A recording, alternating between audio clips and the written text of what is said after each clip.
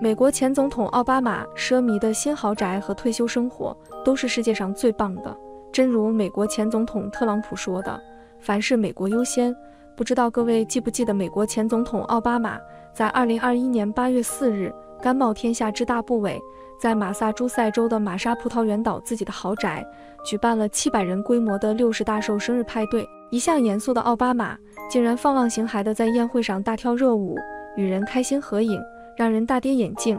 为了风风光光庆祝自己的60岁生日，奥巴马也是苦心筹划了良久，将生日派对的地点定在了以1175万美金买入的玛莎葡萄园岛的庄园，同时他还豪掷了100万美金筹办宴会。这场生日宴极尽奢侈，食材昂贵不说，就连餐巾纸都是镶了金字的，让深陷疫情困境的普通美国人情何以堪。到场名人更是让人瞠目结舌，不光有各种政界名流和商业精英，还有奥普拉、斯皮尔伯格、汤姆、汉克斯、乔治、克鲁尼、詹妮弗、哈德森伊、碧昂斯等好莱坞一众明星大咖。8月4日，奥巴马举办生日派对当天，政府当局还以奥巴马的家为中心设置了禁飞区，5车队负责保卫奥巴马夫妇的特勤局人员全员上岗，当地警方又增派了保卫人员，所有人都在宴会上尽情的狂欢。让沉沦在抗议泥潭中的美国人更加愤怒的是，从奥巴马到其他参会人员都没有佩戴口罩。派对一连搞了3天，美国网友的愤怒其实是双重的，既有对奥巴马派对没有遵守防疫规定的不满，也有对上流社会豪奢生活方式的不满。这真是朱门酒肉臭，路有冻死骨，活生生的现实写照啊！美国可是有100多万在疫情期间死亡的怨鬼呀！一向严肃的奥巴马竟然放浪形骸地在宴会上大跳热舞，与人开心合影，让人大跌眼镜。这栋约7000平方英尺的房子坐落在29.3英亩的孤立海滨，俯瞰埃德加敦大池塘，简直就是看海览景越繁华，是不是很漂亮？这里有高耸的天花板和裸露的钢梁，还有各种沙发。在这起居区还有一座巨大的粗石壁炉，透明的大窗户和玻璃门提供了一个很好的外部视野。在这所房子的每个房间里都有一个低调奢华的元素。客厅后面的那根大柱子真不可思议，厨房以白色橱柜、现代设备和白色地铁瓷砖墙为特色，格子天花板和大型吊灯位于柜台上方。主套房比任何5星级酒店的房间都更大、更精致。高高的天花板和玻璃门，巴拉克、奥巴马和米歇尔。奥巴马在漫长的一天工作后，可能会在这里放松一下。主浴室看起来好像对这栋房子来说有点小。奥巴马的和米歇尔在浴室里的2个浴缸，在浴室里，奥巴马的和米歇尔的浴缸分别在柜台的相对两侧，而不是并排在一起。这也为每个人提供了足够的舒适空间。房子周围有各种各样的阳台，可供日光浴和沉浸在壮观的景色中观景台。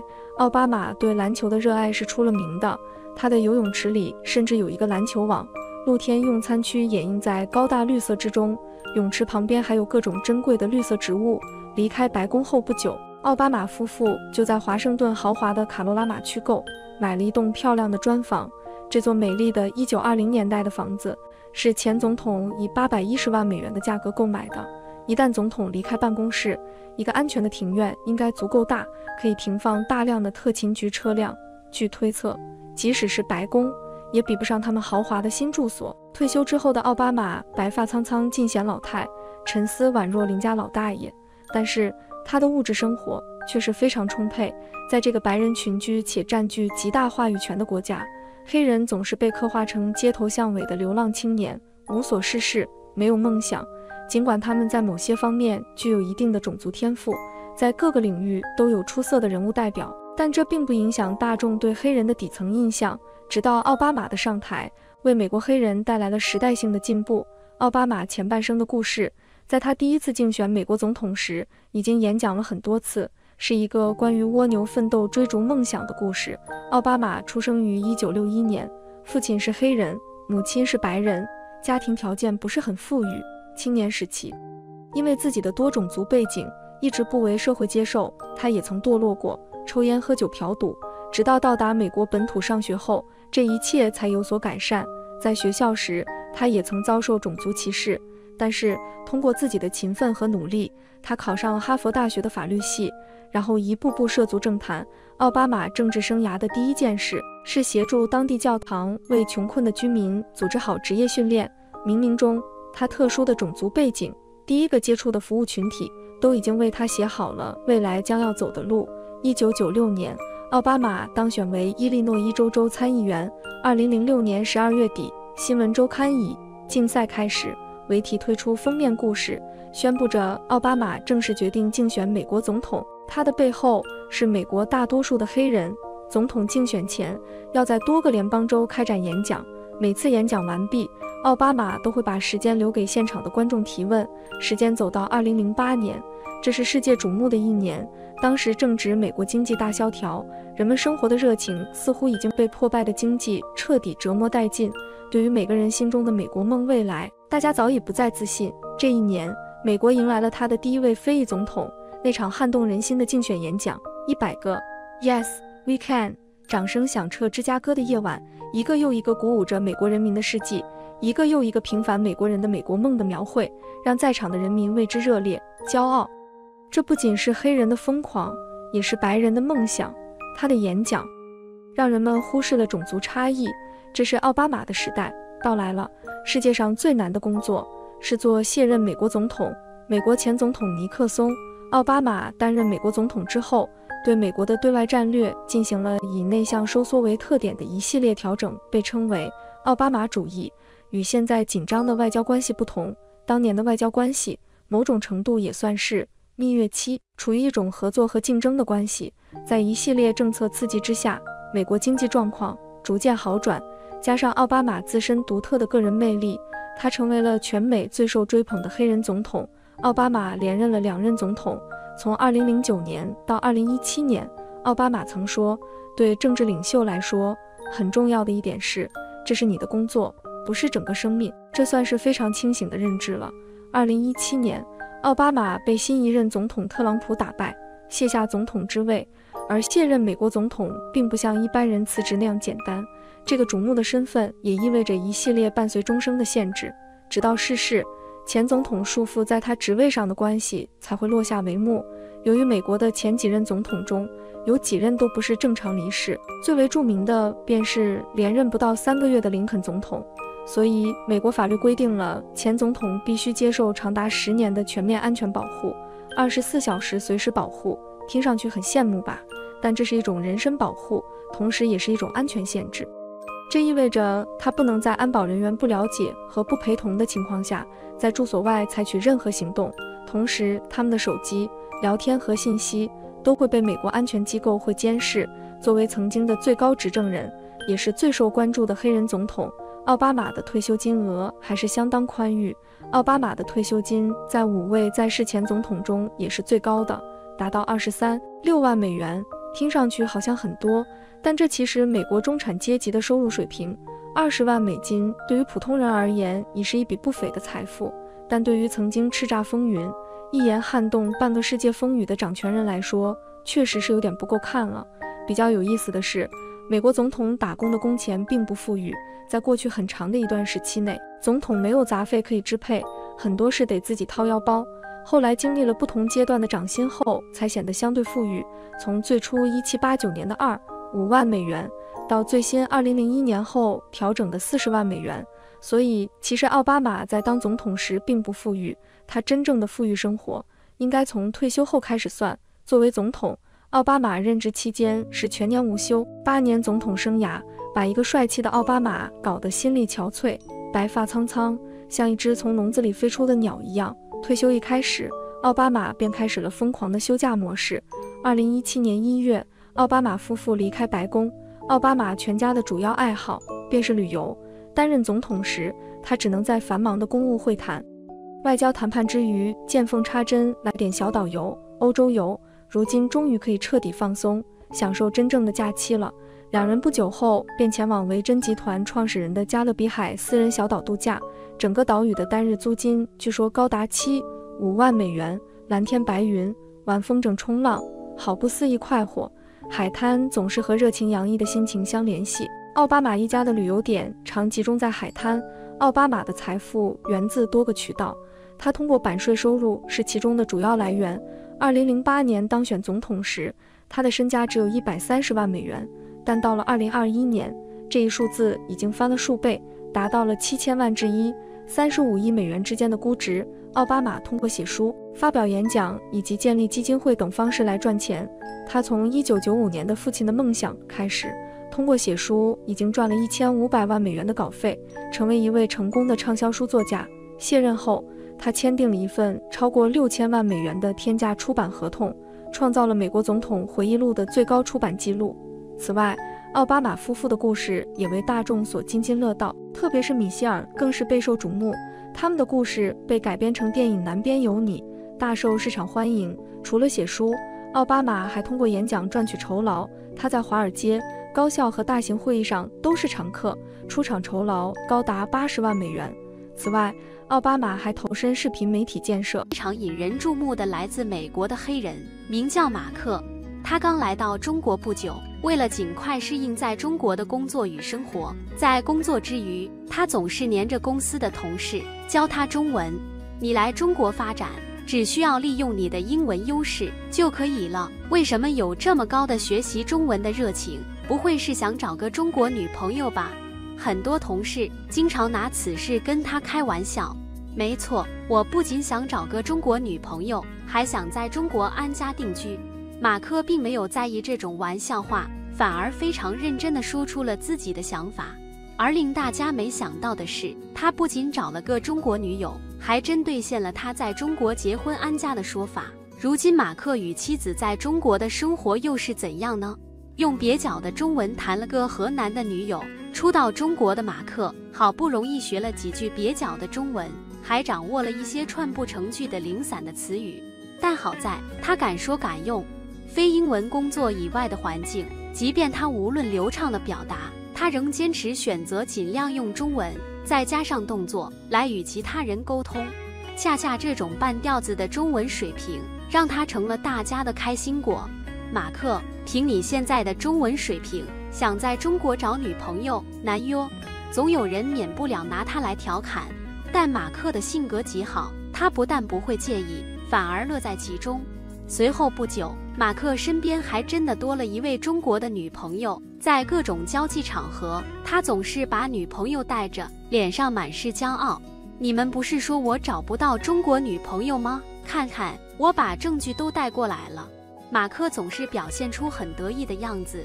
他的女朋友个不并不很高，但无论身材相貌都无可挑剔，是一个娇小型的美女。她来自河南，同千万在深圳工作的人一样，远离家乡，独自在这南国城市打拼与生活。你怎么喜欢上她的？有人不解地问道。因为她很有魅力啊。女孩回答得简单而又干脆。的确，马克有他独特的魅力，率真、乐观、幽默，而又少有的贴心与温暖。在一次偶然的相遇之后，马克便直接上去搭讪，他没有任何的拐弯抹角。当然，已经是半个中国通的马克，也多少了解些中国的传统与习俗。他并没有像许多老外一样，看到喜欢的便上前直接表白。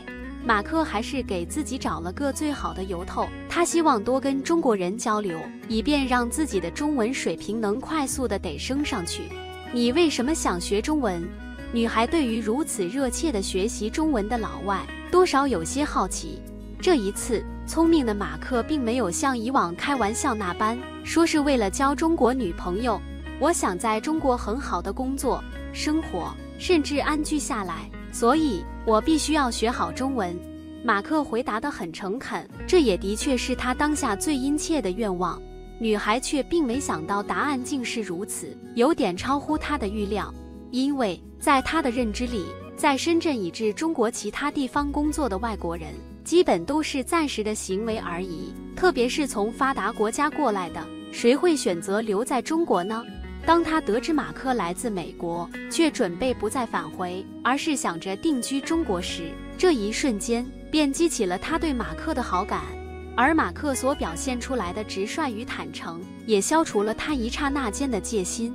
第一次的交流，两人便有了依依不舍的感觉。特别是马克在事后也毫不掩饰地说起，他见到女友的第一面便被吸引住了。她就是我一直寻找的那种东方美。我知道按你们中国的说法，这就是缘分，所以我不能放弃。令我没想到的是，她虽然也是一个腼腆的女孩子，但她竟然没有拒绝我。每当提起此事，马克的脸上总是洋溢着幸福的笑容。随着不断的深入交往，马克自然不用多说，觉得遇到了自己的公主，而女孩也深深地爱上了这位来自异国他乡的男人。即便如此，谨慎的女孩仍不止一次地向马克确认她的想法。你真的要在中国安家定居吗？你要知道，因为我有父母需要照顾，可能没法跟你回美国生活。我可以1000次10000次地给你确认，我以后的人生都会在中国度过，都会陪着你度过。也正是马克不厌其烦地向他确认，让女友终于安下心来，想与马克有个共同美好的未来。谈婚论嫁时遇到各种意想不到的阻碍，随着恋爱关系的发展，两人的年龄也都不小了，更何况马克本身还要比女友年长许多。他们经过多次商量之后，准备把结婚提上日程。恋爱时只是2个人的事情，可到了结婚这一关，女孩开始有些纠结了。这种纠结并不涉及2个的情感层面，而是她该如何向家人交代，又如何能得以父母的认可。她的老家河南还是一个比较传统的地方，她不仅找了个外国的男朋友，而且又是一个黑人。她不知道父母家人会如何看待这件事。本来曾经想过直接带马克回家，一方面向家人挑明他与马克之间的恋爱关系，另一方面也让父母见见自己的这位外籍男友，然后便可趁机提起结婚的事情。可想来想去，他还是觉得这样做的话会给父母造成的冲击太大，也没有缓冲的余地，万一父母强势起来，反而会把事情搞僵。于是他准备循序渐进，一点点来，用温水煮青蛙的模式。我交个国外的男朋友。他先在电话里稍微透露了一点信息。国外的，那岂不是要嫁到国外去？这是父母的第一反应。放心吧，我不用嫁到国外，他会留在中国。如果结婚，我们会在深圳安家。他给父母吃了颗定心丸。如果他是黑人，你们能接受吗？什么黑人？从父母的语气中，他可以听出来，他们很难接受，但他也不算太黑。说完这话，连他自己都不免笑了起来。随后便刻意挑了些马克看起来并不是很黑的照片，隔三差五地发给父母，目的是让他们多看看，渐渐也就会习惯了马克的肤色。果然如他所料，这看得多了，父母慢慢的也就忽略了马克是不是黑人的问题。至少马克一方面并不太黑，另一方面长得也挺帅气，还算符合未来岳父岳母的东方审美。在父母对马克的外籍身份及肤色都不再排斥的情况下，女孩觉得时机已经成熟，便把马克带来了河南老家。此时的马克中文水平已经达到了可以流畅交流的标准，他与女友父母及家人的沟通并没有任何的障碍，以至于女孩的母亲曾偷偷地笑着跟女儿说，要不看她的长相，只听说话，跟咱中国人没啥两样。而马克的直率的性格与幽默的表达，再加上在中国多年所学习的东方礼仪，不仅没让马克受到女友家人的排斥，反而深受欢迎。当女孩父母了解到马克确实想在中国定居生活之后，一切的担心与顾虑都烟消云散，事情比想象的顺利，他们答应了女儿要与马克结婚的请求。可随着两人结婚日程的推进，一系列的问题及文化冲突却接二连三地发生了。首先，按照中国的习俗，需要男女双方的父母共同见面商议婚事，可马克的父亲已经离世，而母亲显然不会理解并配合中国的习俗，所以这一点根本无法达成。其次就是彩礼的问题，按照女孩家乡的风俗，马克是要准备金额不低的现金彩礼，还需要向女方家赠送一些食物类的礼品，还有其他一大堆的礼节之类的，听得马克目瞪口呆。女友知道马克来国内工作时间不久，并没有多少积蓄，也很难搞懂传统那套复杂的婚姻礼节，所以便苦口婆心地劝导父母，让家人不要太过计较这些。经过了一次又一次的与父母沟通之后，终于把婚姻的事务简化了。二人办了一个中西融合的婚礼，而马克则成功地找了个中国媳妇，在中国组建了一个幸福美满的家庭。妻子没想到丈夫竟是美国总统的弟弟。2008年11月4日，美国第44届总统选举尘埃落定，民主党候选人奥巴马当选，将成为美国历史上第一位黑人总统。随着各种新闻媒体的报道，马克与妻子自然也看到了大量有关奥巴马竞选的场景，以及有关奥巴马的相关影像。你有没有觉得这个美国新总统跟你长得很像？妻子不由得上下打量起自己的丈夫来，越看竟然越发觉得二人相像。很正常啊，因为我们是兄弟。马克耸了耸肩，一副理所当然的表情。妻子被逗乐了，她当真以为马克是在开玩笑。你以为我是开玩笑？马克转向他，眼神中透着些许玩味。你不会真是奥巴马的弟弟吧？妻子还是不相信。